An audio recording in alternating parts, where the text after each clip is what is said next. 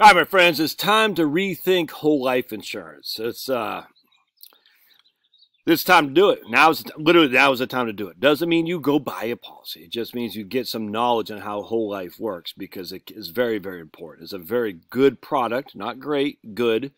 It can be, well, it's just, so there's two types of permanent insurance. One is whole life, is literally there for your whole life. You make the premiums, the insurance company is obligated contractually to make sure they give you a baseline level of cash value and a baseline level of death benefit. There's no two ways around that. Now, you might make more cash value and a bigger death benefit if the insurance company has higher interest rates it can give, if the insurance company is good at investing the premiums you make, if your cost of insurance goes down for whatever reason, the insurance company becomes more efficient. You don't want to guarantee rely on that, but it could happen. In fact, it does more often than not. It doesn't mean it will. But that's whole life.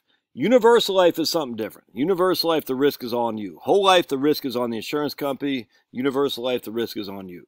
And I'm not a big fan of universal life because I've seen it, the policies blow up a lot at the worst possible time. You know, a 77-year-old guy, a colonel in the Army, got out, did not get the survivor benefit on his military pension.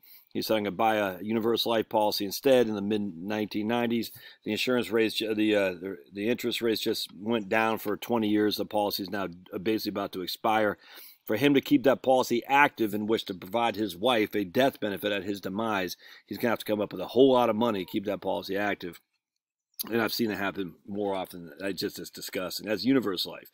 Whole life insurance isn't like that. Whole life is different. It's there, again, for your whole life as long as you make the minimum contractual obligations. The risk is on the insurance company.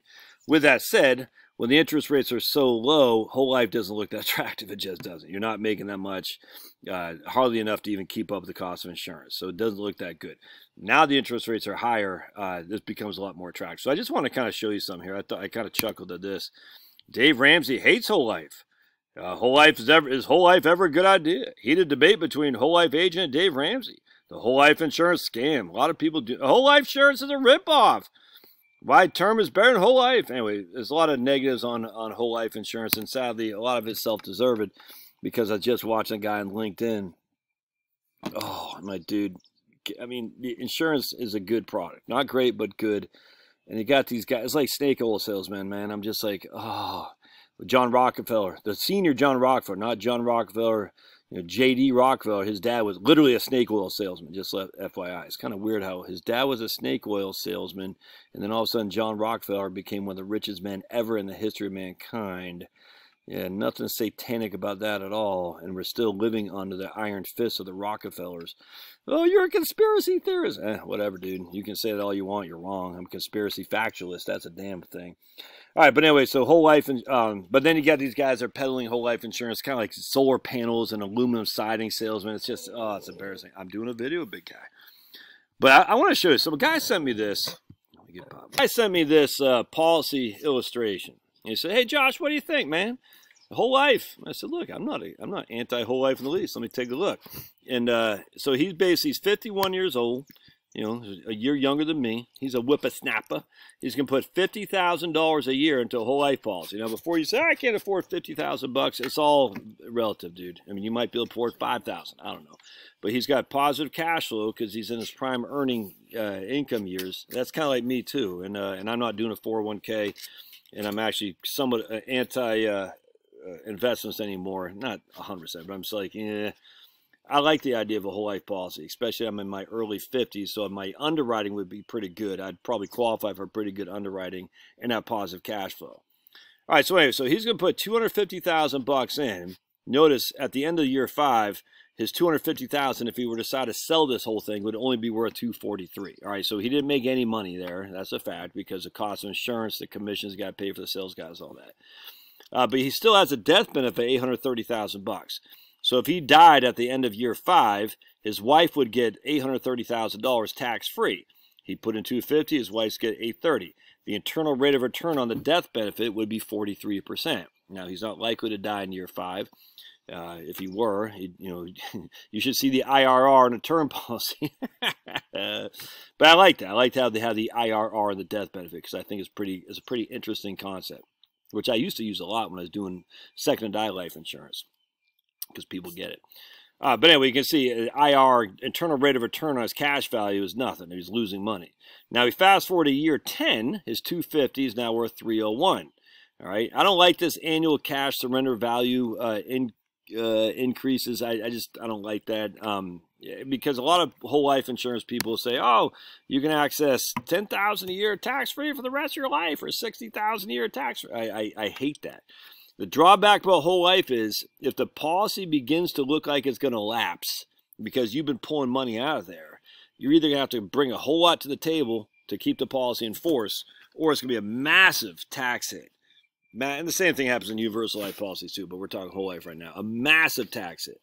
Yeah, you got to be careful there, man. So when they start selling you all this tax-free income, that makes me very nervous, very nervous.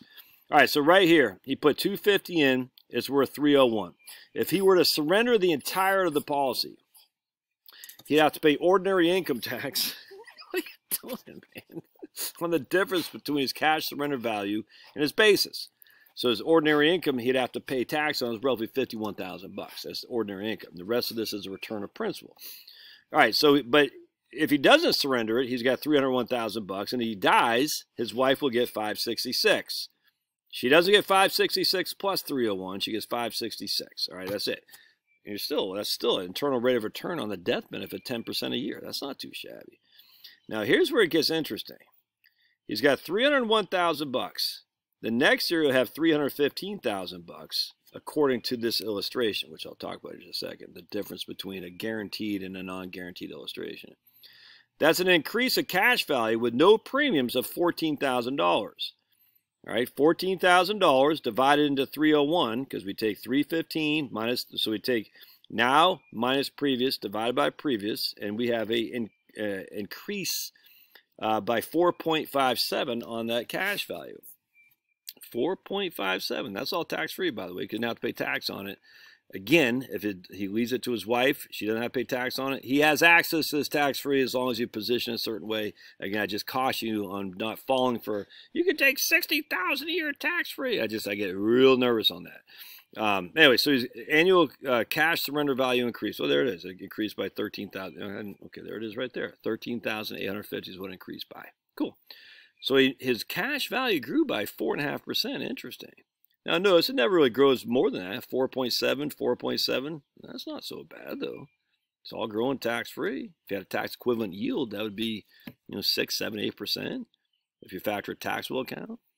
If he dies in year 19, his wife gets $694. His IRR and the death benefit will be 6.17. It's pretty good. He put $250 in. She gets $694. That averages 6.1% a year until he's dead. We don't want that to happen. So instead, we're going to say he has $455,000 of cash value, which he can access. $200,000 will be taxable as ordinary income. $250,000 will be his return of principal. So you'd have to work with the insurance company to make that as beneficial as you can from a tax perspective, which means his IRR on the growth of that cash value is 3.58 from the very beginning. All right, so from zero, and he put $50,000 a year till now, is 3.58. Once that sucker is funded, though, which it is here, he's averaging 4% a year on increases on those cash values, tax-free. That's pretty good. That's pretty good. No risk to him either. Now, this isn't the guaranteed, so let's check this out. All right, so here's the there's a guaranteed right here. So in year 18, he's guaranteed to have $284,000 of cash value. Now, he put $250,000 in, so you're like, oh, dude, that's not that great. Yeah, likelihood of it being guaranteed, like the insurance companies that we used to represent at USA, they never had just guaranteed. I mean, anything could happen, and it could. I'm not this, but this is the baseline. This is literally the worst case scenario that you know. You put $250 in, you get $284 guaranteed in year 18 when you're 68 years old, or a $455,000 death benefit. All right, that's a guarantee. That's the worst case scenario. A non-guaranteed, which is probably more likely, especially with higher interest rates, you got $434 of cash value in year 18 and $677 of death benefit. Now, again, I can't say this is going to come to fruition. We don't know. We don't know. But at least we have a line in the sand to know for a fact that when you're year 18, you'll have no less than $284,000 of cash value. And again, only 34,000 of that is income or interest that you made. So it's not a great investment. But people say, "Oh my goodness, stocks will do so much better," or something like that. I'm like, really? Oh, really? Because what's the market doing? And here's the issue. Whole life back in the day for the last basically 15 years was nothing, man. It's just because the interest rates are so low. But now the interest rates are so high, and they're not going down anytime soon, whole life looks a lot more attractive, especially for a safe investment because it's guaranteed by the insurance company. That doesn't mean the insurance companies can't go bankrupt, but I tell you, if insurance companies go bankrupt, the whole, I mean, you got homeowners insurance, you got auto insurance, you got life insurance, you got insurance on this, insurance on that. If insurance companies start going bankrupt, the whole concept of insurance is done. Health insurance, we're all screwed. So not, I mean, again, anything could happen, not likely. So it's quite a safe investment. Has a tax-free component of growth of your dollar, of your cash value. Also has a death benefit as well. Is it the most efficient investment? Well, what is the most efficient investment? VTI, the total stock index? Well, it's efficient going up and it's efficient going down. And it can. It went down 57% from 2007 to 2009. So what is efficient? Okay. I mean, give me a freaking break. I hate that crap. Oh my goodness, my VTI. Yeah, I get it. Over the last, basically since 1920, the markets freaking took off like a bat out of hell. And then you start thinking about, why did they take off like a bat out of hell?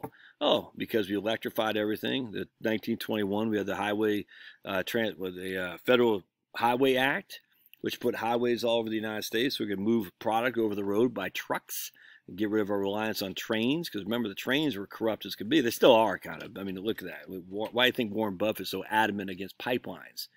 Because, pipelines would compete against trains. You think Warren Buffett cares two things about the environment? No. No. He owns Norfolk Southern or some company, whatever, I think it might be. He doesn't care about the environment. He cares about the trains, man. He wants to be the only game in town. So over-the-road trucking, we're able to bring products from point A to point B efficiently, quickly, and then you got refrigeration as well. And this is just off the back of what we used to have, horse and buggies, dude. So you have mass electrification, mass internal combustion engines, mass roads to move product from point A to point B. The technological improvements were so amazing from that, basically that 30-year time frame from 1900 to 1930. It's insane, dude.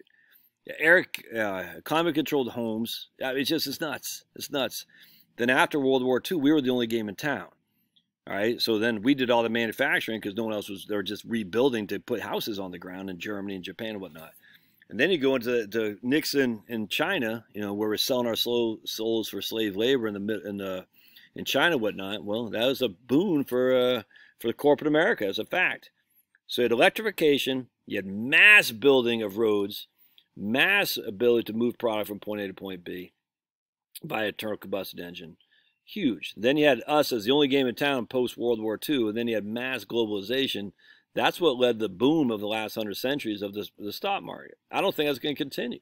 Now we're pushing EVs, and now we're pushing solar panels. These are not an improvement in efficiency, man. They're not. They're devolving. This is a fact. We're devolving from the ability to go from horse and buggy to an ICE is a jump in a factor of 10. Going from an ICE to an EV is devolving from 10 to 8. I mean, that's just a fact. Going from coal, nuclear, and natural gas electricity to solar panels and wind turbines is devolving as well. And battery back. It's stupid. We are not going to have the same level of returns in stocks for the next 50 years. I mean, we could. But if we don't, and we're looking at, okay, stocks still continue to carry a significant amount of risk, man, whole life insurance becomes a whole lot more valuable, in my opinion. So if you're in your high cash earning years, late 40s, early 50s, man, I think you got to revisit this, dudes. Really, you should, and start squirreling. I say, I'm gonna start squirreling a bunch of money in there. Now, I don't know what your cash scenario is, but man, you got to be healthy though. Remember, you got to get underwritten. You don't want to be smoking. You don't want to be 50 pounds overweight. I mean, because your life insurance is contingent on your ability to live a long time, so the insurance company doesn't have to pay you that fast. Because remember, when you see an IRR, you see a cumulative internal rate of return on your death benefit 10.63%. That's a hit to the insurance company. I mean, that's literally what they are paying you if you died in year 10. So they want to make sure that you're not going to die too quickly. If that makes sense. They got to get paid. So if they find that you're a high risk, they're going to charge you a higher premium, which would make this not as valuable for sure. So you want to be in better shape. You certainly don't want to be smoking and jump out of planes with a helicopter without a parachute. I'm not sure what they're doing on the jabs. I know insurance companies have made a kind of they made some noise about the jabs. I'm not sure what their take on that is now. Probably they have to. I'm sure there's some law that says you can't discriminate. But anyway, if I was an insurance company, I'd be like, we're gonna look at your jab status. Anyway, something to think about. Tell Dave Ramsey Pound Sand. I mean, if you don't know what you're talking about, dude, don't be an idiot. Say insurance companies' whole life is a scam. It's freaking not a scam. I know he's got to do that for clicks. I get it, but it's so freaking stupid. All right, love your thoughts. We'll see you.